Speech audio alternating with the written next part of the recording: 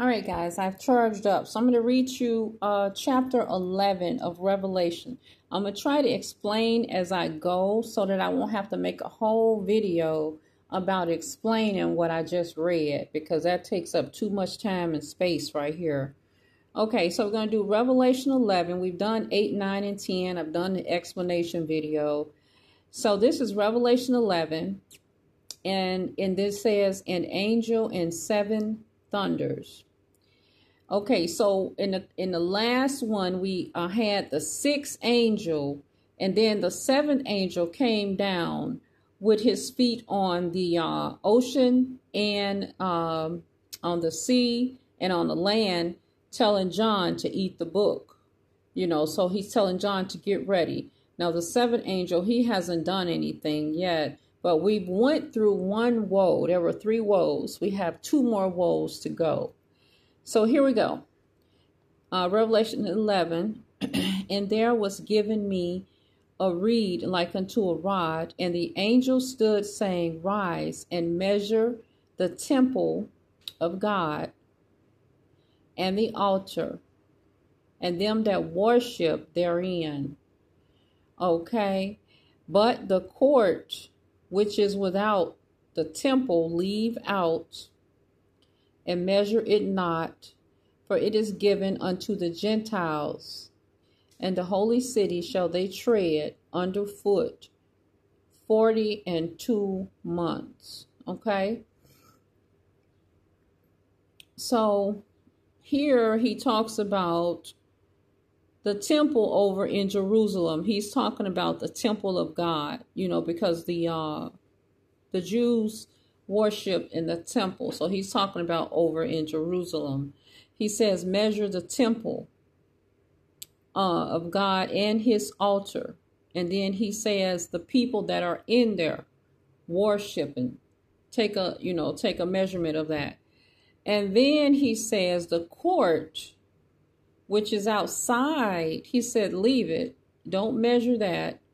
It is given unto the Gentiles and the holy city, for they will tread underfoot 42 months. Now, when they're saying there that they were tread underfoot, this is speaking about what's going on over there as far as the war. This is what I take this to be. Now, you can inbox me or you can make your comment below behind the video. But the war over there, it says 42 months. So 3 years is 36 months. 3 years and 7 months. So I believe this is going to be going on. I don't know how long it's going on now, but at least 3.5 years, this war. And then it says, and I will give power unto my 2 witnesses, and they shall prophesy 1,260 days, clothed in sackcloth. Now we know 365 is 1 year. So 1,000 days is like 3 years. 3 years and 30 days, something like that. So for about 3 years, they're going to prophesy. This is going to happen. I don't know if it'll happen during the war or after the war.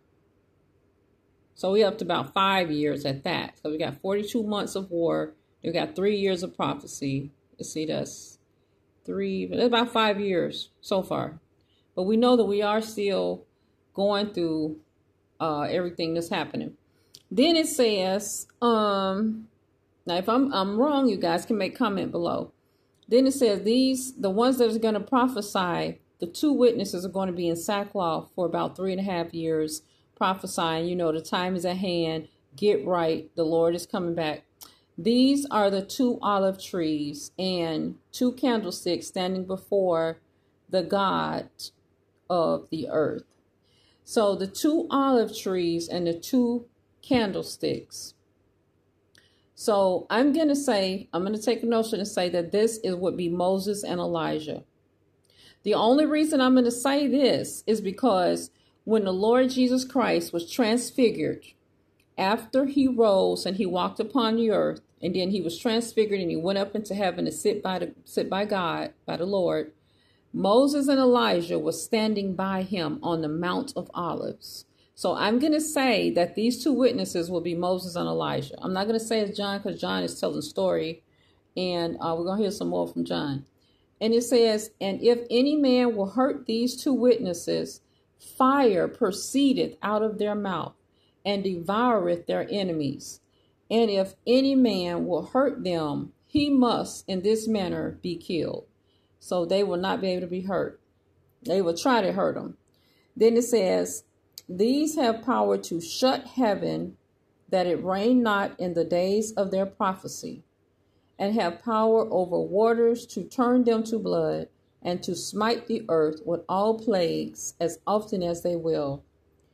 And when they shall have finished their testimony, the beast that ascended out of the bottomless pit shall make war against them, and shall overcome them and kill them.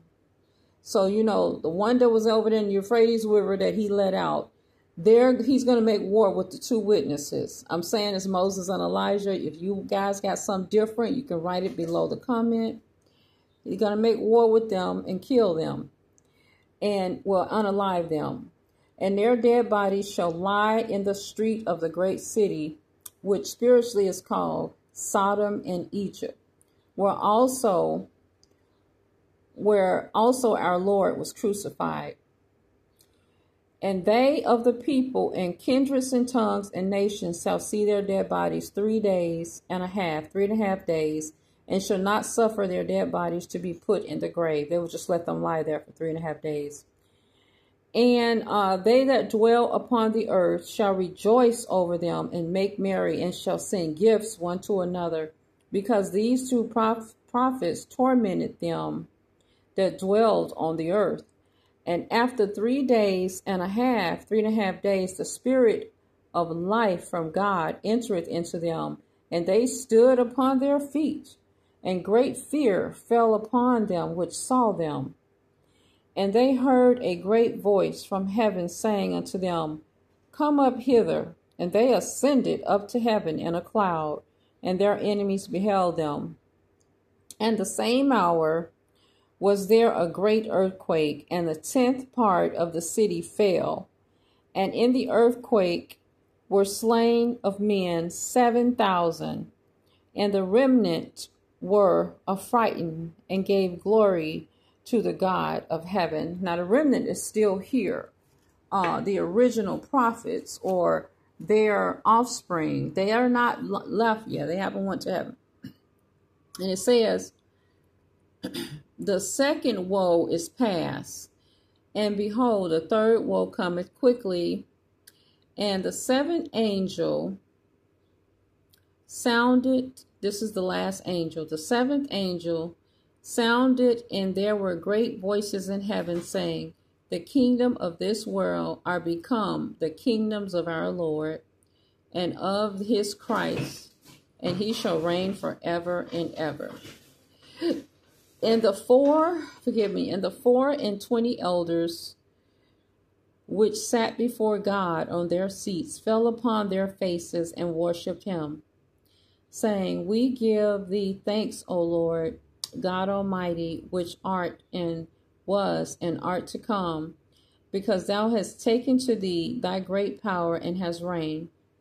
And the nations were angry, and thy wrath is come, and the time of the dead, that they should be judged, and that thou shouldest give reward unto thy servants, the prophets, and to the saints, and them that fear thy name, small and great, and should destroy them which destroyeth the earth.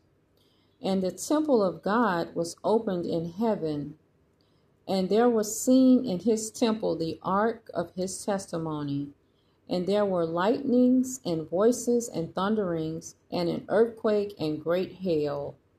Okay, so the stage is set right here that he should judge the nations. Now we're going to go on to 12 because I got a few more minutes. I can go do one more chapter and then I'm going to take a break. Okay, 12, Revelation 12. And there appeared a great wonder in heaven, a woman clothed with the sun and the moon under her feet, and upon her head a crown of 12 stars. And she, being with child, cried, travailing in birth, and pain to be delivered.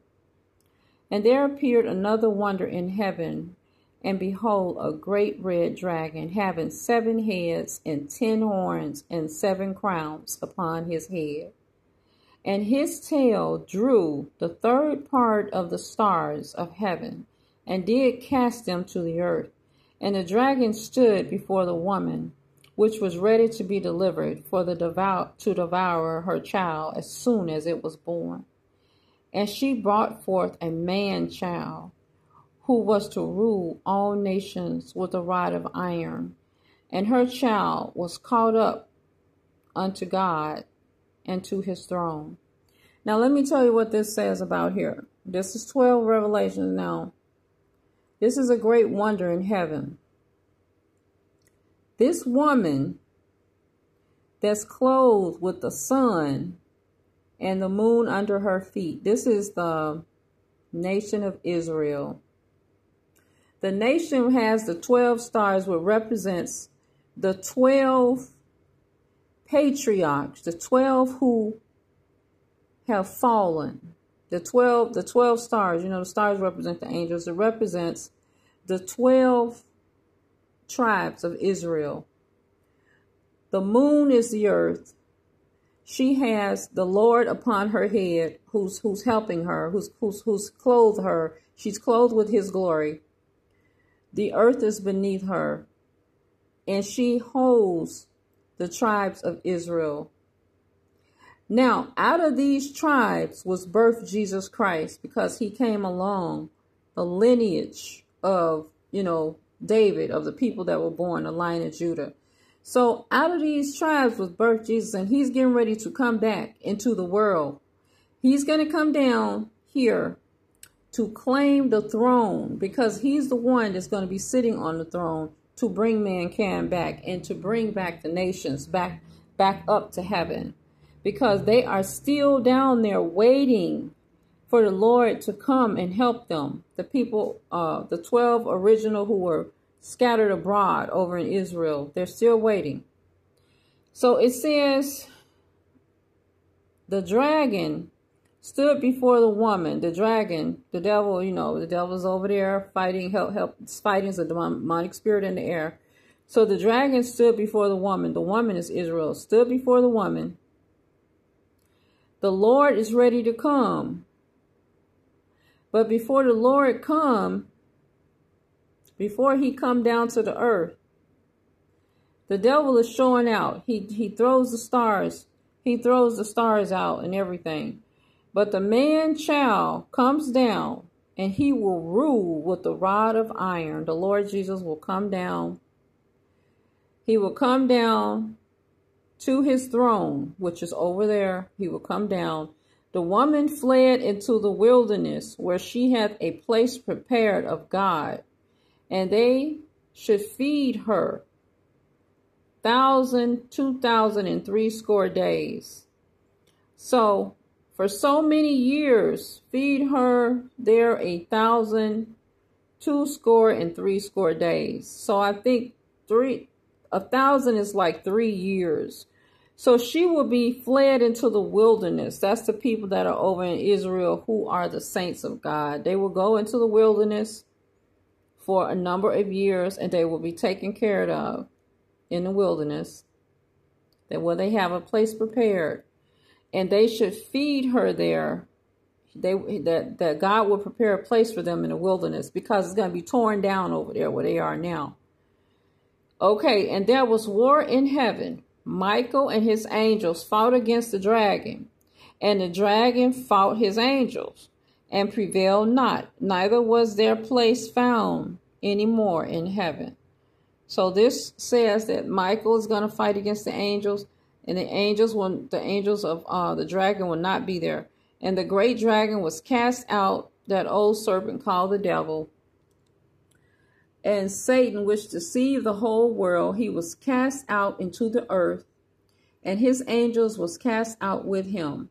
And I heard a loud voice saying in heaven, now is come salvation and strength, and the kingdom of our God, and the power of his Christ.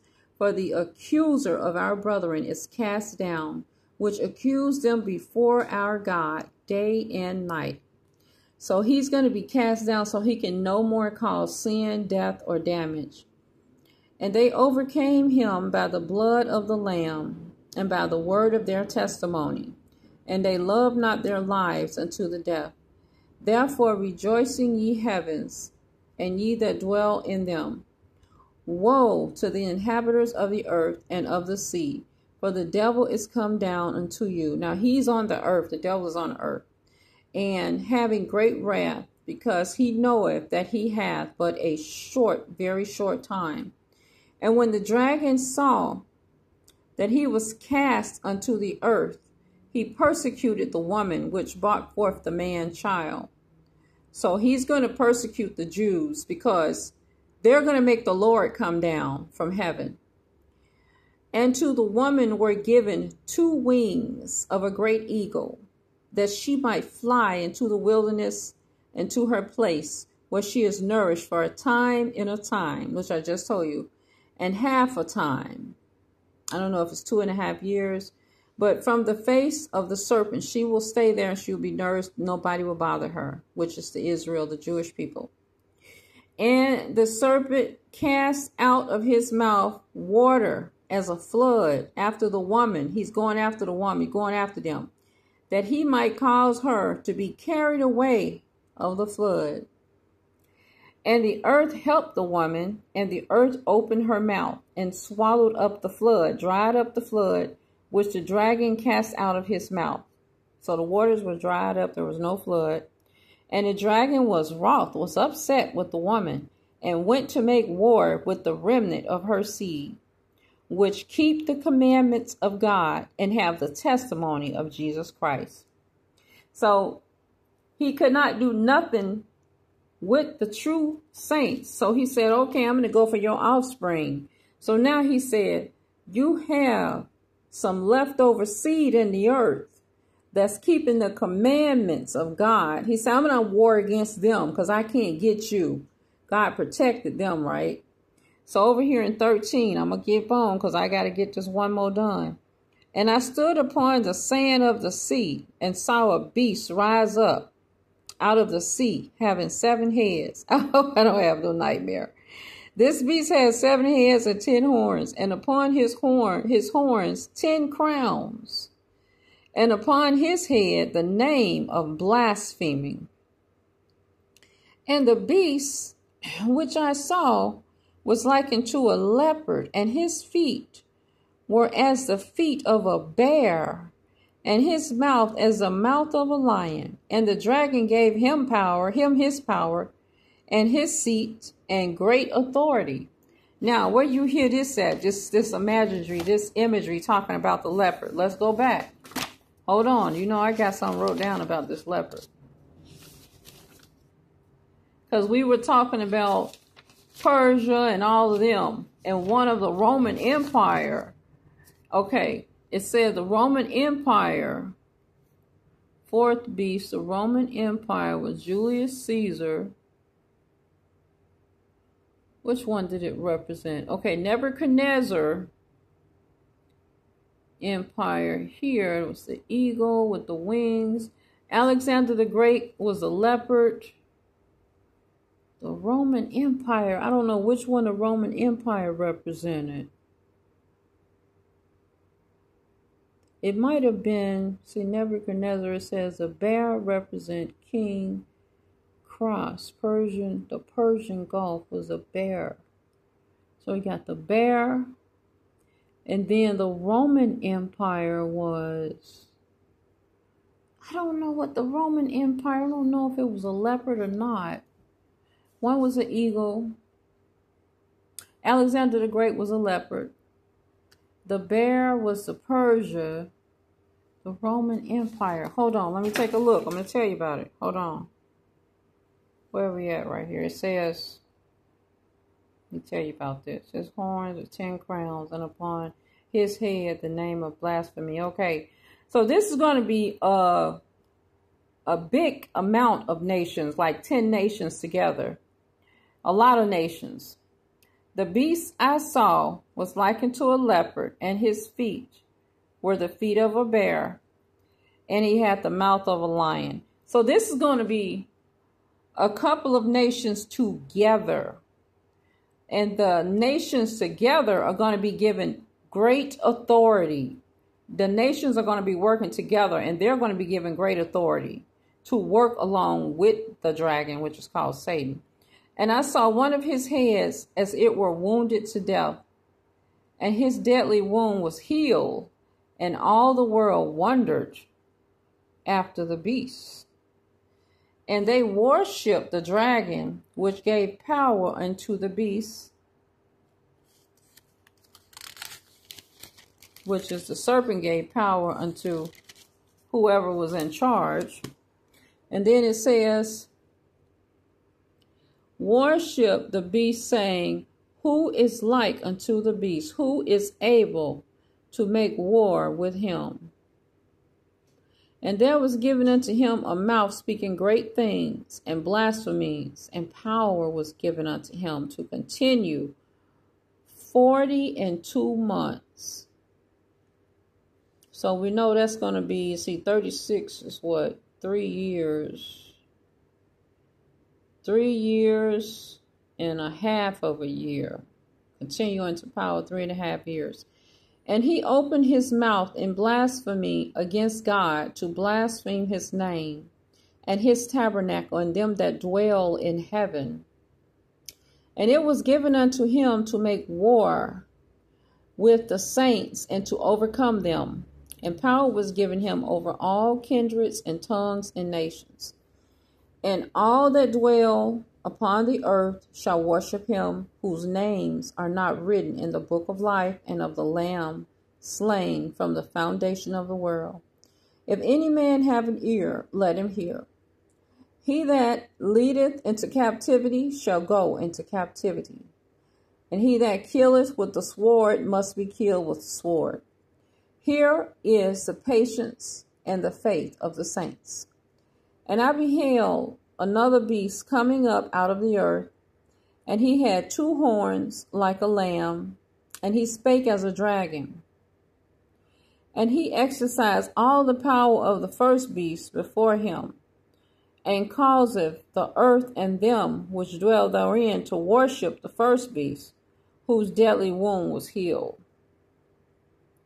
And he doeth great wonders, so that he maketh fire come down from heaven on the earth in the sight of men, and deceiveth them that dwell on the earth by the means of those miracles which he had power to do in the sight of the beast, saying to them that dwell on the earth, that they should make an image to the beast, which had the wound by a sword, and did live. And he had power to give life unto the image of the beast, that the image of the beast should both speak and cause them, as many as would not worship the image of the beast, should be killed. And he caused all, both small and great, rich and poor, free and bond, to receive a mark in their right hand or in their forehead, and that no man might buy or sell, save he that had the mark of the name of the beast, of the number of his name. Here is wisdom. Let him that hath understanding count the number of the beast, for it is the number of a man, and his number is 666. And the next one will be 14, but we're going to take a break. Now, when I come back, I'm going to give you the definition of 13, because I didn't do that too good regarding the beast and who was going to be giving out. I don't know a lot, but I'm going to research what I can find about 13. That's the only one that I believe I have to explain.